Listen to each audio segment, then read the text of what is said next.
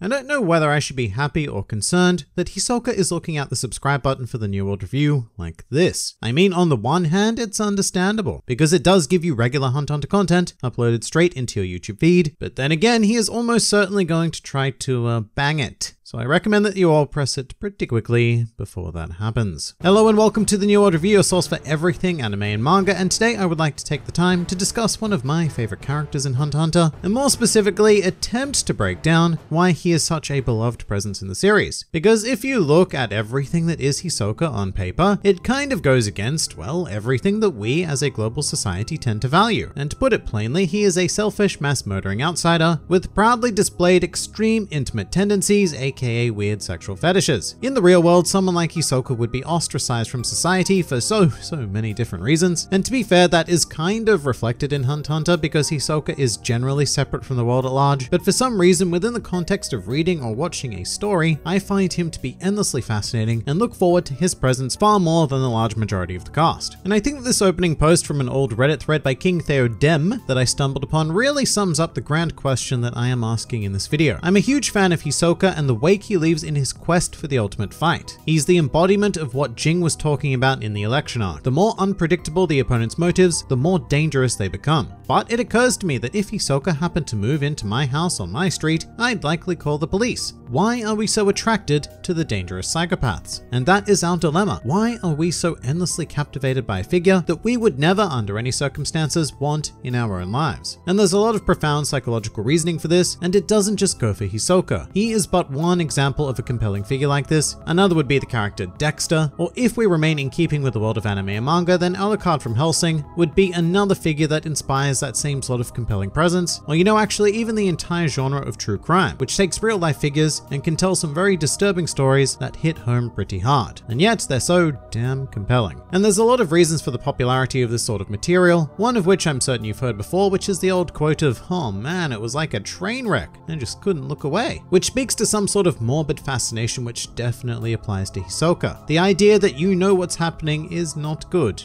at all, which is the large majority of Hisoka's actions, but at the same time, this is something very unusual to see in life, and the basic desire for experience overrides everything else. And part of that can be explained by the idea that deep down, humans can actually find some sort of evolutionary benefit from watching these situations, thinking that they can learn and be better prepared if they were to encounter said situations in their own lives. Of course, how effective this can be is very debatable, and applying it to Hisoka is, it's not going to work out very well, because you can watch as many examples of bungee gum as you like, you'd still be pretty screwed if you ran into Hisoka in a dark alleyway or even a perfectly lit alleyway. It really wouldn't matter. But the third and final base response I think is the most profoundly engaging one, which is the simple idea of an adrenaline rush, which obviously is nowhere near, say, the scale of skydiving, but experiencing any form of well-portrayed danger in media does still release a bit of the old hormones, and that can become quite addicting. Meaning that I believe it's honestly possible for readers or watchers of Hunt x Hunter to become somewhat chemically addicted to Hisoka because he provides that sense of potential danger wherever he pops up, even if he ends up doing absolutely nothing. But we need to dive a lot deeper than that. It's very easy to say the effect that Hisoka provides, but what I'm much more interested in is how Togashi has crafted him to do so. And the first factor I'd like to examine is that of mystery. Mystery is a fascinating human phenomena that appeals to our innate curiosity. Our lust for answers is pretty unparalleled in all of existence as we know it, and Hisoka is effectively a walking question mark. He struts into the series with a bold design, twisted desires, and the power to make them a reality. Even if you are not consciously aware of it, there is a desire to know what circumstances forged a person like this. And yes, I know there is a Hisoka backstory chapter, which I will address in a bit, but focusing solely on the canon of Hunt x Hunter, this has not and is unlikely to ever be revealed. And I would liken Hisoka's appeal to that of,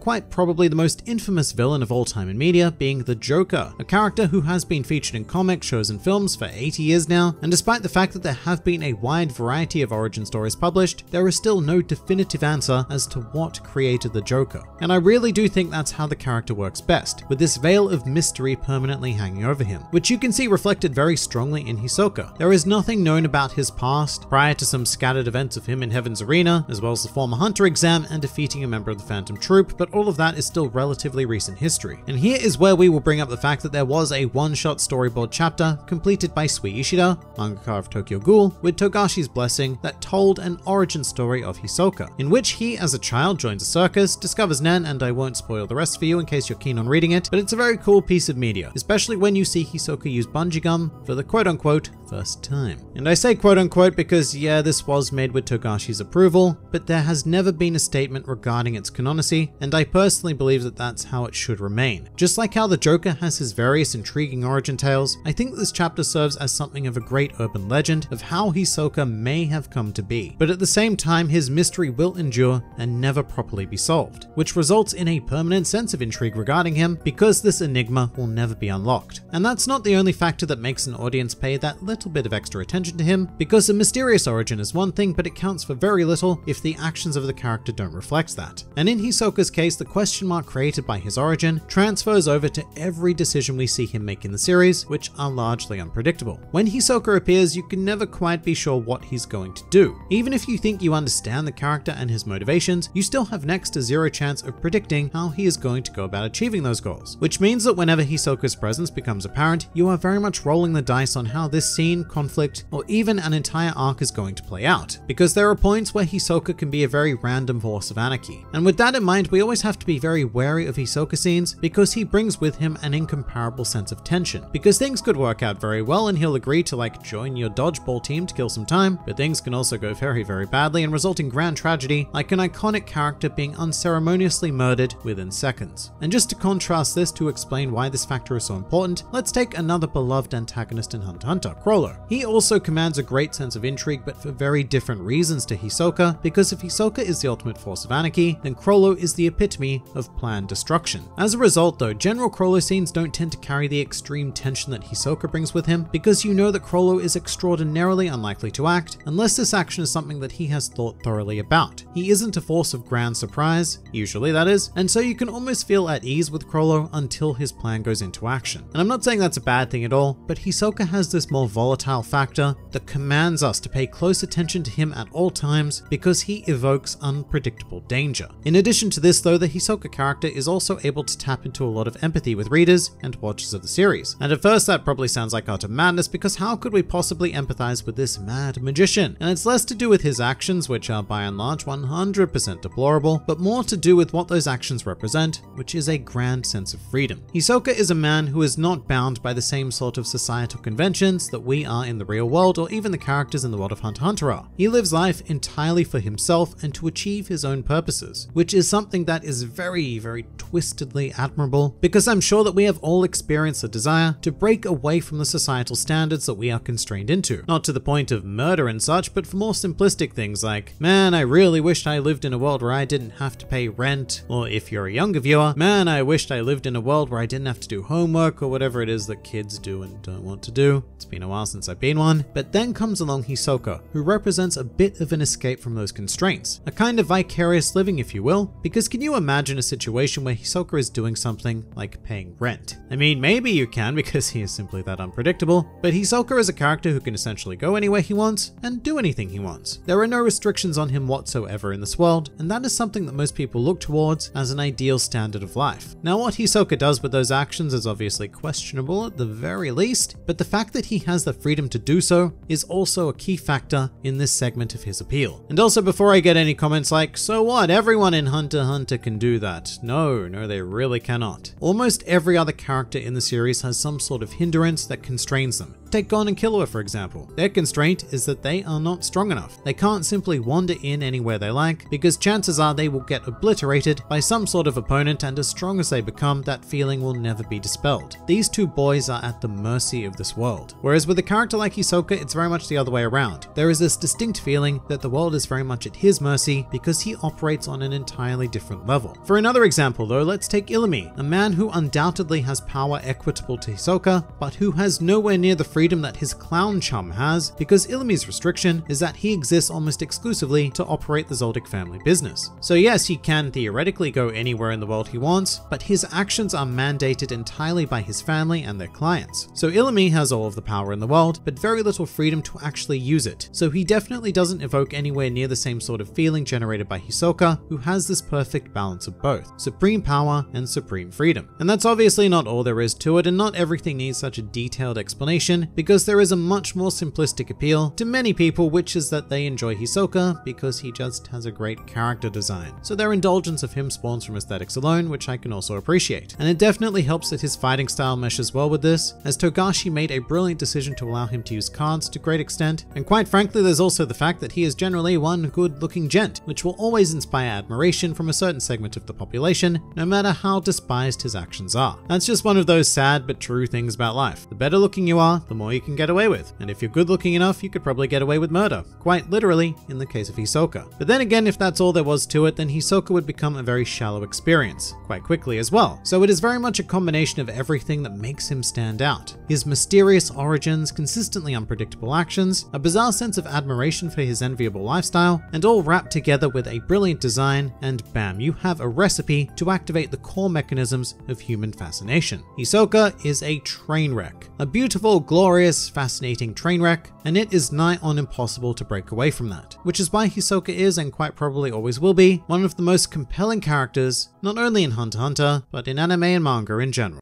But what do you guys think? Please do leave your thoughts in the comments below, or even join my Discord server. And if you're keen for some more Hunter x Hunter content, then please do go and check out some of my other videos, or even subscribe to the channel for regular Hunter x Hunter glory delivered straight into your YouTube feed. But for now, this has been the New World Review, and I'll see you next time.